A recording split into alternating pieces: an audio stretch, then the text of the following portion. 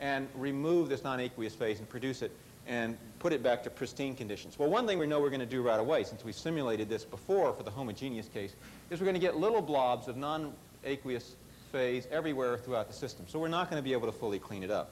But we should be able to get most of it out, and we can calculate for this system that we should end up with about 14% residual non-aqueous phase saturation. And we end up with that instead. We get very efficient recovery, relatively speaking, from the fine material, but we get essentially no movement with our pump and treat system from the coarse material. That is, the gravels hold more oil than the sand does. Okay? It's sort of the reverse of what most people think. But it's, again, very easily explained by capillary forces. The non-aqueous phase is a non-wetting phase in this situation, and it has a preference for the larger pore spaces. And the viscous forces, due to flowing here, are simply not strong enough to push it out. Now, this residual oil saturation is a number we stick into computer simulation codes to predict how well a cleanup operation might work in some cases. Actually, it's a number we would like to be able to predict instead of just assume. And so that's a difficult issue to play with. Now, this can be easily explained by running a simple experiment in which you take some glass beads of two different sizes and put them in a column. And if you pack them randomly and then do this experiment of water saturation, displace it with the non-aqueous phase, and then drain that or displace that with water.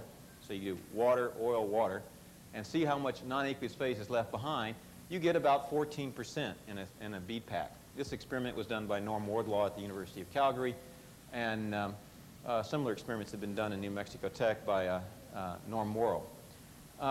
If instead of packing them randomly, you cluster them, that is, you take a little piece of paper and you roll it up, and you fill that inside of that little piece of paper in the column with coarser beads and surround it on the outside with the finer beads, and you repeat this experiment, you find about 40% is left behind. Over here on the right, we've done the same kind of experiment in one of our little sand columns, except we've used two sizes of sand.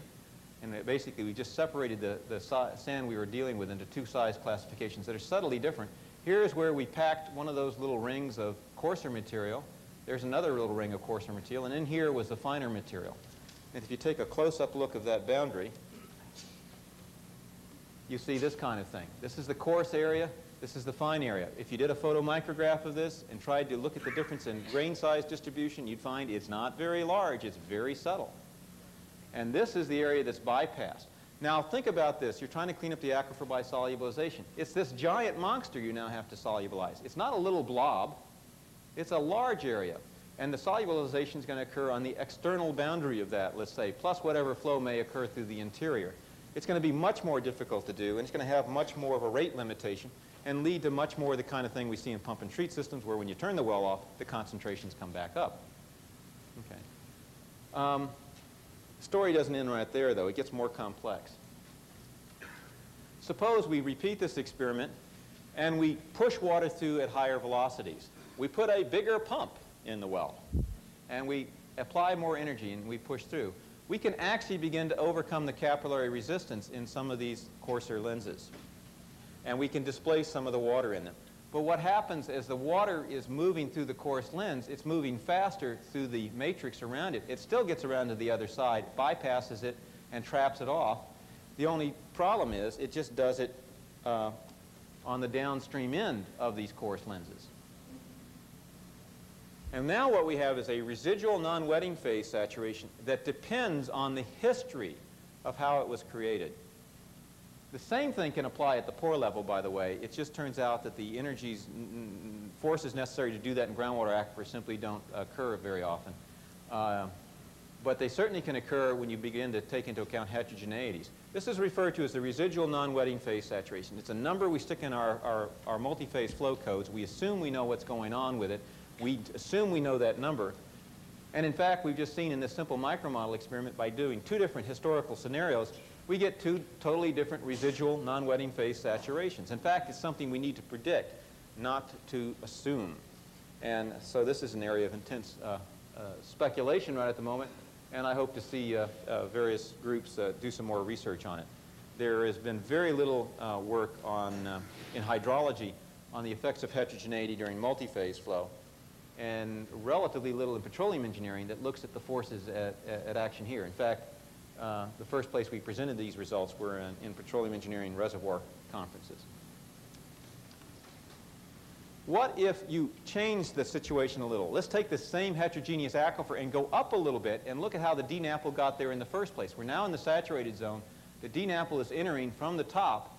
We're looking at the same kind of heterogeneity, and what you see is it plays a large role in that system, and all we've done is by turning the flow field 90 degrees, change the picture entirely. One of the things that occurs when you start looking at heterogeneities is that those of you familiar with issues like pore pressure saturation curves, these properties don't depend just on the pressure or the saturation. They depend on the direction and rate from which water is flowing. It makes the system really nonlinear.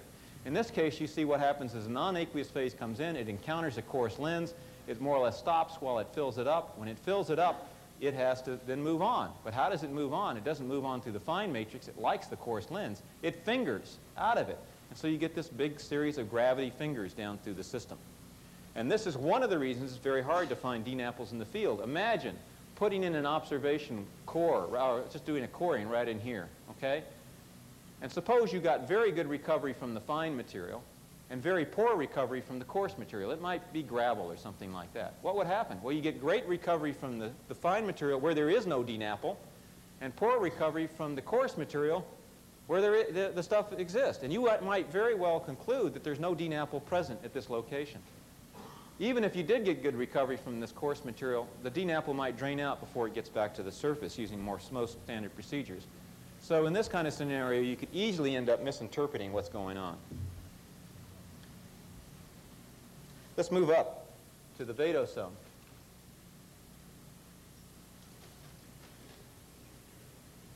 If I can get the slides coordinated here. I apologize. I can't figure out. Sometimes these things interfere with each other. Okay. Up in the vadose zone, we're going to look at the same two issues. Non-aqueous phase spills both a dense and a light, and this shouldn't make any difference up here, right? They're both lighter than, heavier than air, and you know, that's all that should matter. We start out with a system that's full of air and water. Water is a film everywhere, at the ceiling, at the floor, and in these pendular rings. And then we're going to introduce the non-aqueous phase. And when we introduce the non-aqueous phase, in some cases we see some very strange behavior. Some cases it moves relatively uniform through the vadose zone. In other cases it does not. Here's a micromodel, one of our early slides, where there's a very high concentration of dyes. It makes the experiment sort of artificial. You may also notice in this experiment the initial water saturation is fairly high. And we're watching a DNAPL move down through the system. The reason I use this slide, however, is it shows up things rather graphically. What we find in a lot of these cases in the vadose zone, with the right wetting order, when you bring the non-wetting, the intermediate wetting non-aqueous phase in, it likes to finger at a pore scale. It likes to move through the bigger air-filled pore spaces. And this is not just due to gravity forces. You can do the same experiment in the horizontal and see something very similar. And if you do pore pressure saturation curves for these models, which you can do, you have to include this propensity for fingering in those models to replicate what you observe. So one thing we see is some fingering in some cases, but not all. The other thing is you can be doing this kind of experiment, and the water is blue, and the air is not colored, and the oil here, the non-aqueous phase, is red. And suddenly there's this pool of red way down deep in the system with nothing seemingly connected. And if you look carefully at this slide over here, what you'll see is there's a film of the non-aqueous phase moving down through the system somewhere in this vicinity. And you're getting two phases flowing at the same time within a pore. You're getting air and oil, and sometimes air, water, and oil. If you stay to see a videotape this afternoon, it'll be obvious that that's what's happening. So we have more than two flowing phases in any one pore. Well, that may not be big news to a lot of us, but it's big news to the models, because every model that we use assumes that only one fluid exists in one pore at a time. There's a sort of capillary preference. The smallest pores have water in them. The largest pores have air in them. And the oil, if it exists, exists either filling some of those intermediate pores, or at most is a little film that doesn't flow. So that is sort of an interesting phenomenon. And it results in a lot more communication in the aquifer than you might think. after the oil comes in, you might end up with something like this on the right. You have air trapped as little blobs of air, or bubbles if you wish. There's oil everywhere. There's water as a film everywhere. And let's take a look at what that looks like up close. Okay. And let's do that after the air has drained the system again. So let's let the oil move on to the bottom of the aquifer and the air become continuous again. Okay. And what we see after that happens is that the non-aqueous phase exists sort of as a film everywhere between the air and the water. Here's a water-filled pendular ring, and there's another pore throat with some water in it and oil surrounding both sides of it. Here's an oil-filled pendular ring. So you have a film of oil. It exists all the way around the system, including the floor and the ceiling, although it's quite thin. You have some pore throats that are filled with oil, and up here the non-aqueous phase occupies a pore body. Okay. If you go over further in the aquifer, that film can get quite a bit smaller, and it eventually disappears.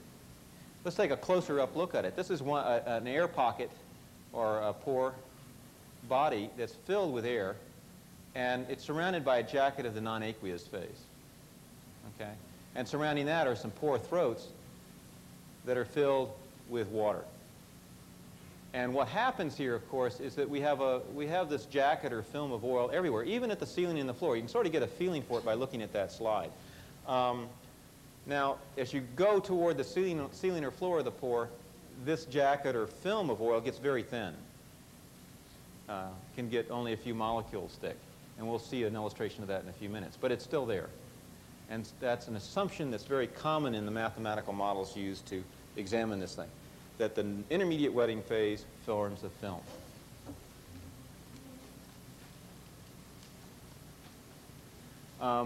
Let's take a look at a different view of the system. Let's go to a different part of the pore space and examine what may happen there. Now, I'm going to show you two illustrations, one taken from one of these micromodel studies with the air phase present, and the other a photomicrograph of a thin section made with the epoxy styrene freezing technique. The blue here represents the non-wetting phase, air. The red represents the wetting phase, water, and the white stuff in between represents an intermediate wetting phase. And you can see the contact angle right in here, where the red sort of has this greater affinity for this quartz grain than the non-aqueous phase does. And the non-aqueous phase has a greater affinity for the quartz grain than does the air phase. This is the non-aqueous phase, this little white dimple in here between the air and the water. This is the stuff that is mimicking, or we're trying to mimic in our micromodel over in here. It's a little different in the geometry I particularly happen to have examined. Let's talk about a couple of things. Now, if you have a groundwater contamination site where there's this non-aqueous phase present in the vadose zone, there's one principal way of getting it out today, most of us know, and that's to use vapor extraction, to basically try and get this stuff to volatilize in the air phase and then suck the air phase on out by applying a vacuum to the system. And if you can get plenty of pore volumes moving through the air phase, you can get more and more of this stuff out in principle. A couple of issues come into play, and one of those is how quickly can this stuff volatilize? Is it all just Henry's law coefficient, or are there some other things? Imagine, for example, a multi-component non-aqueous phase, just like we had in the saturated zone. If the more volatile components have come on out into the air phase, the less voluble then have to diffuse through this system. Okay. Well, that's not too bad over here. The topology of this is not nearly as complex as that of some of the blobs we saw in the saturated zone. Okay? But maybe it is. Take a look at this picture. Remember, our oil film is quite thin at the floor and the ceiling. This is sort of the same thing as the floor or the ceiling up here. We have a very thin water film. You just simply can't see it, going all the way up here contacting the solid, and a very thin oil film on top of it contacting the air and the water, going all the way up there. Now, ask yourself, in terms of mass transfer coefficients, where is the volatilization occurring? Is it only occurring over this part of the interface, or is it occurring over the entire interface, even this thin film? Under normal aquifer conditions, where there's not much airflow, I would say it's happening everywhere, and it's more or less in equilibrium. But if you come in and you start pumping using vacuum extraction, this air phase, and you're really pushing some volumes through it, then what very likely could happen in some cases is that you would volatilize this non-aqueous phase thin film here, and it would then have to be resupplied from this reservoir of non-aqueous phase there by spreading out. That would be a great efficiency, because in essence, you'd have this giant surface area all in here to volatilize this pool of nonaqueous phase. But that assumes that this thing can spread out fast enough, it's called spreading pressure, that it can overwhelm whatever the volatilization is occurring here. But if the volatilization rate is great enough, it may simply turn out that this surface area is not very large, that as the stuff spreads out, before it can spread all the way out, it's volatilized off. Okay? And so the surface area may not be what you would imagine it to. You could misinterpret your experimental results by interpreting the entire thing here to be the surface area, when in fact in your experiment it might be something much smaller. And this can affect design parameters in a significant way. Not all nonaqueous phase is spread at the water-air interface. There is not always a spreading pressure. If you take a little beaker of water and you take an eyedropper of perchloroethylene and you drop it on that water surface, it will beat up. I've had people say, but it's heavier than water. How can it float at the water interface? Well, the capillary forces are strong enough to hold it up, sort of like how an insect can walk on water. And so you get this beating up of the fluid. And the chlorinated solvents, which also happen to be dense nonaqueous phases, are one of those things that in the vadosome beat up, that do not spread. Here's a picture, a very early picture, hard to see for you, and I'll show you some better ones in a minute, of an air-filled pore body. This is a water-filled pore throat, and there is a little film of perchloroethylene. And here are little beads of perchloroethylene toward the ceiling of the pore, between the water, film, and the air. So we're getting these little beads up here on that interface. Let's do the same experiment, but use a different fluid. Instead of using perchloroethylene, I'm using a long-chain hydrocarbon in here, which simply also happens to be non-spreading. And we see some very similar things. Over here in this picture, what you see is an air-filled pore. This is happens to be filled with the nonaqueous phase in here. It's dyed rose-colored or something.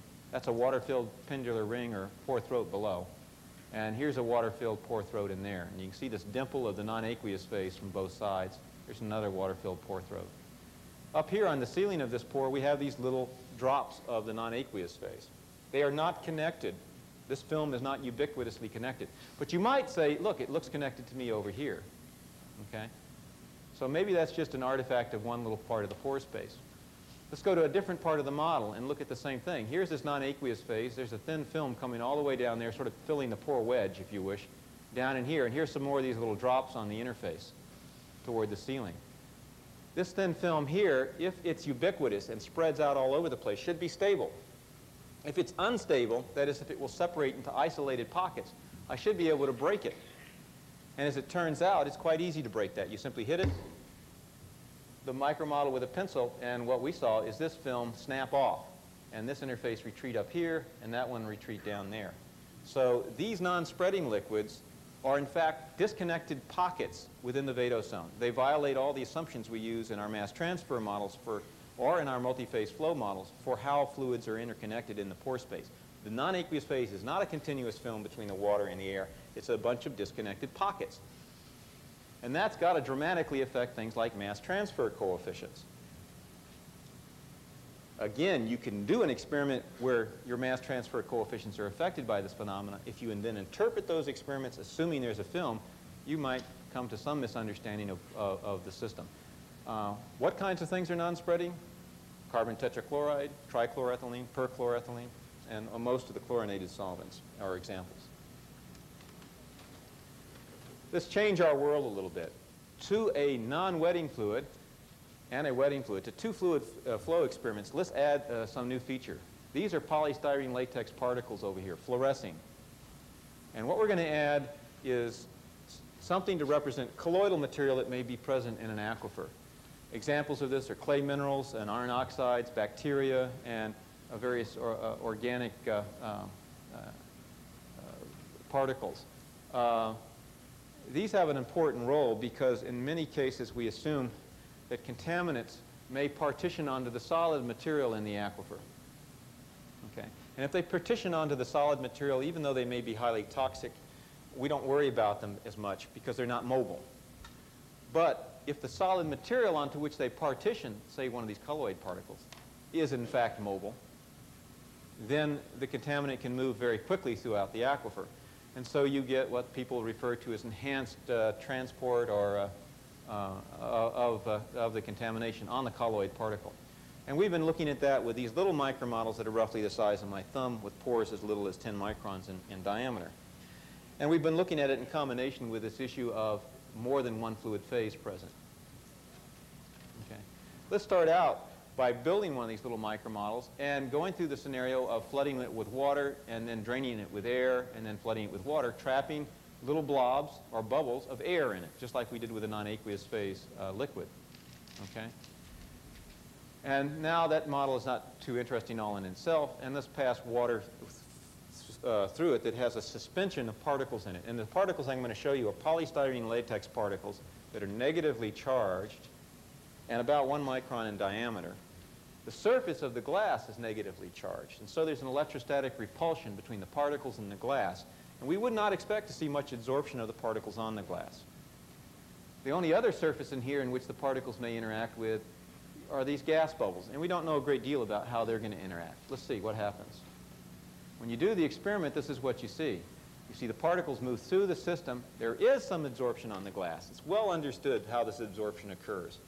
It occurs due to the fact that if some particles, by Brownian motion or otherwise, just get close enough to the surface, they can overcome that electrostatic repulsion, and they find an attractive force called van der Waals forces that pulls it into the surface.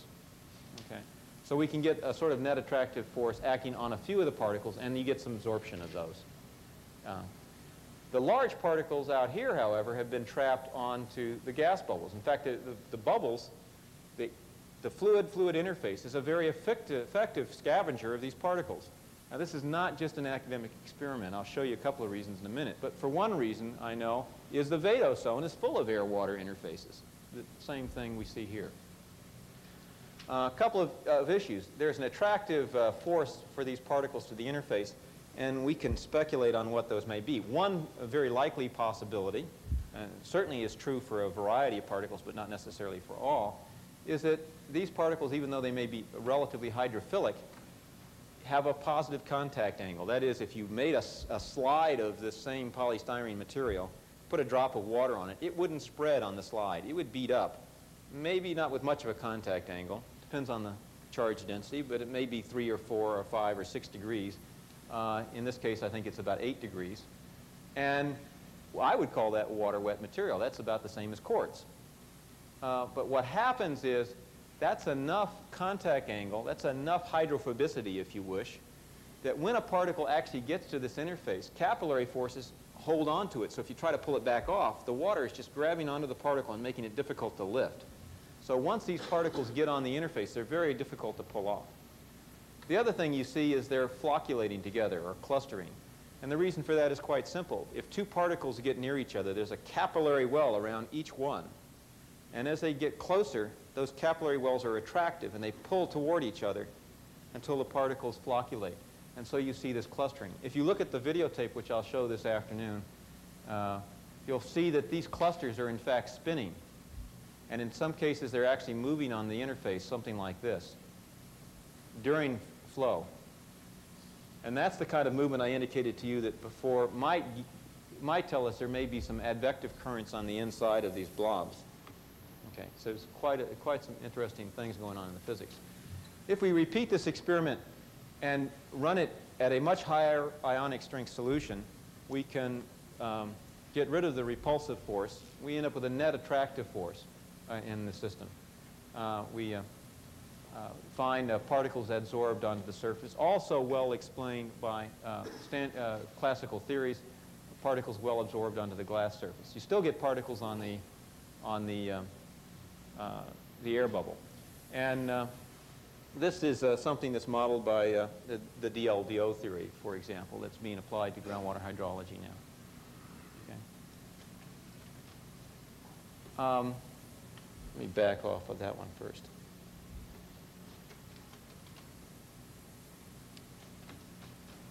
Okay. If you do the experiment repeat that experiment and then absorb lots of particles on the surface and then lower the ionic strength again, you can kick some of the particles back off, but not necessarily all of them. You leave a lot on the surface, even though any further adsorption would be quite limited. And the funny thing is when you kick them off the solid surface, they end up being attracted to the air-water interface, and you end up trapping them on the air-water interface. Now, this is not just an academic point. Here's a quick example. If we drain this model with air, flush it with water again, drain it with air, go through a couple of cycles, as the interfaces move throughout the pore space, they scavenge particles off the surface and load them up on the fluid-fluid interfaces. This is a little gas bubble here, just covered with particles. Its interfacial tension's been changed. It's almost filtered out and trapped, as you might describe in filter theory, in this pore right here. Not so much from capillary tension.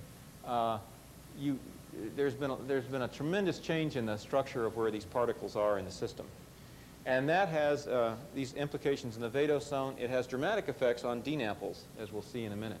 But before I show you the DNAPL thing, keep this in mind. Moving interfaces collects particles. Okay. What I'd like to back off for a minute and show you here, if I could get the slide projectors to cooperate.